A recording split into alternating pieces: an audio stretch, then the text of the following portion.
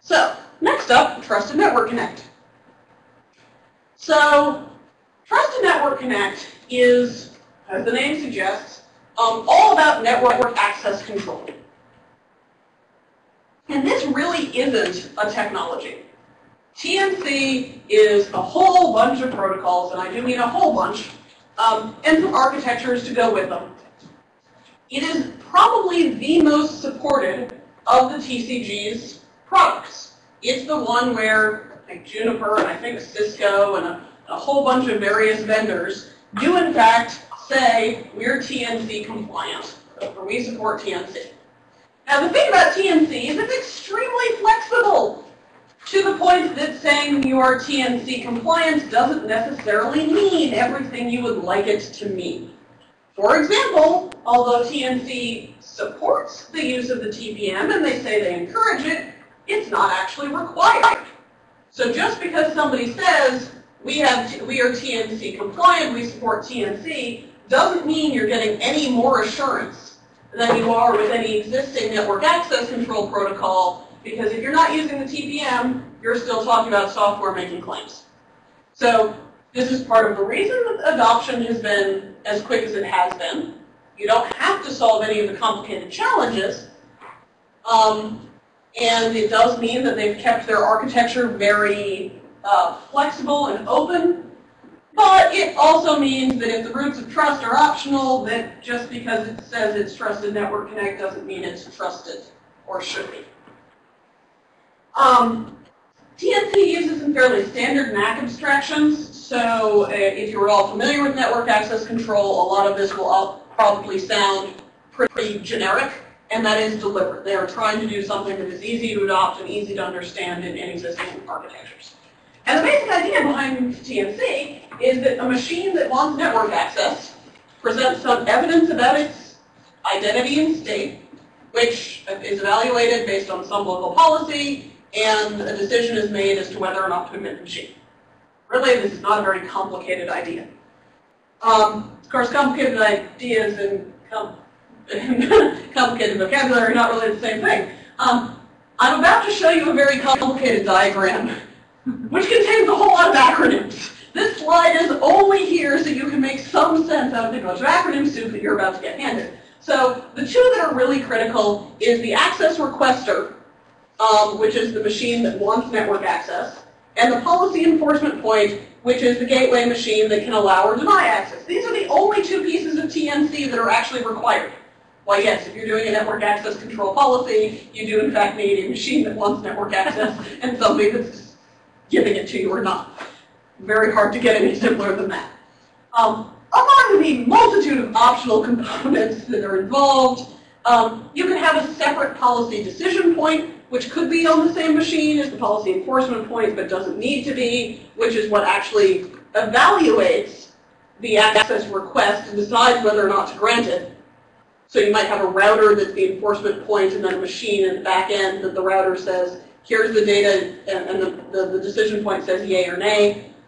Or they could be one gateway machine. You can do fancy things involving metadata.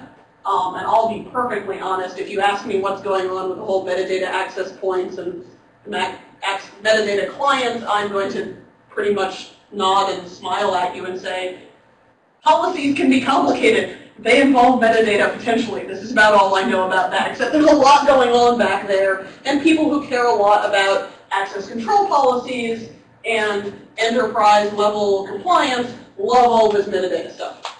That's not me. There's also the concept of platform trust services, which is basically the software running on the client, the access requester, that interfaces between TNC and the TPM. So now that we've gone through acronym soup, this is why I mostly treat TNC as this pretty picture full of clouds.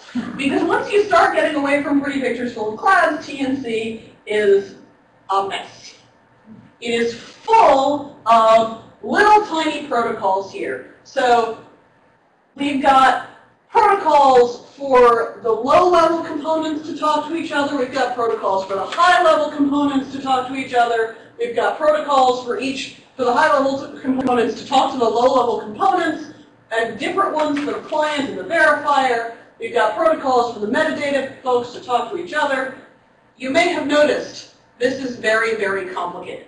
TNC is an architecture with a whole bunch of protocols for communication. So when somebody says, we support TNC, what they really mean is whichever section of the architecture their product fits into speaks these protocols. That's really what TNC support means. And each of these protocols is really a very small set of required data. Frankly, it's usually headers and footers, and a whole lot of optional report pieces, for example. So IF-M is the high-level protocol in which I, as a client, provide the state reports to the verifier. And the only thing that's really required in there is a name, and a few other minor pieces like that. And then you optionally have high-level state reports from software. You optionally have a TPM quote. It's only optionally signed. There's a whole lot of options on there. And TNC can give you some great features if you turn all of the options on, but you don't have to. So is TNC good or not, is TNC providing you any benefits or not, really depends very heavily on how you're implementing TNC. Also, not all of these protocols were necessarily designed very well to work together. This is one of the areas which drives me most batty. Because, for example, the protocols at the IF-M level all say, look here, I'm providing you with a report, but the report isn't signed. You say, why isn't the report signed? Well, they say, well, we're running over IF-T, which is itself a secured channel. But I'm not sure that they ever explicitly mention, or at least they may mention, there's hundreds of pages of documentation here. I didn't find it, but who knows? It could be in there somewhere, that says, I should check as a verifier whether the person I think I'm talking to on the secure channel is the same person whose report I think I'm reading.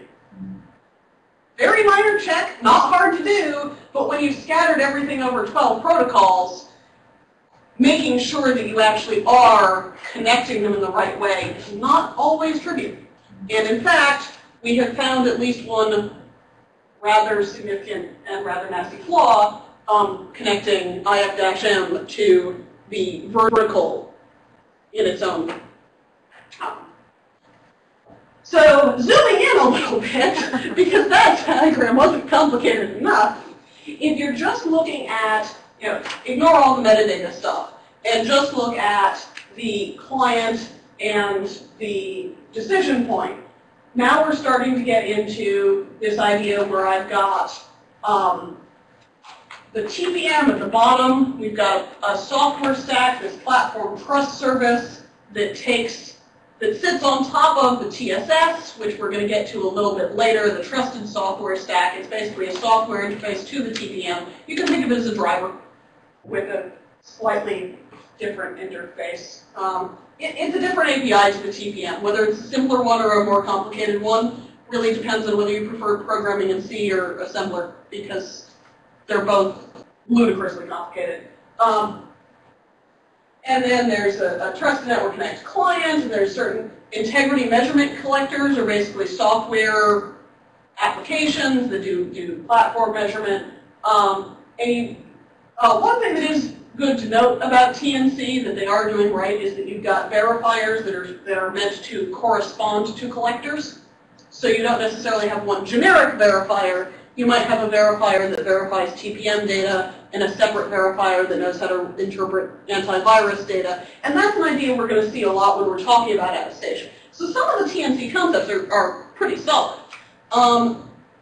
But it's tremendously complicated. I'm not going to talk too much about most of these details because, as I say, this is hundreds of pages of APIs and communications protocols.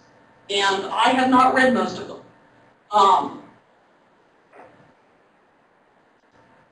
So what I will do is give you a warning about one protocol that I have read in detail. That PTS stack that I told you binds up to IF-M, which is the protocol for providing reports. And unfortunately, the folks who designed IF-M were not TPM experts.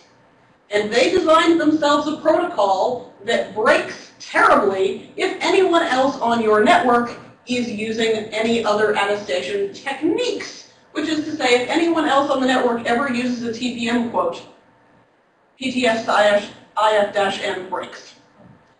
Which is to say there's a man-in-the-middle attack that I will be going into in more detail later. But what this does mean about TNC is that just because it's TNC doesn't mean you can necessarily believe it, and just because TNC says they support the TPM doesn't necessarily mean you want to use that particular variation. So TNC by itself doesn't actually really give you trust. You need to care about which components they're using, which protocols they're using, which of the options are turned on. And if you do decide you want to buy a TNC product, you do need to ask a lot more questions about whether they use the TPM, and if they are using the TPM, how, the previous note about that man-in-the-middle attack.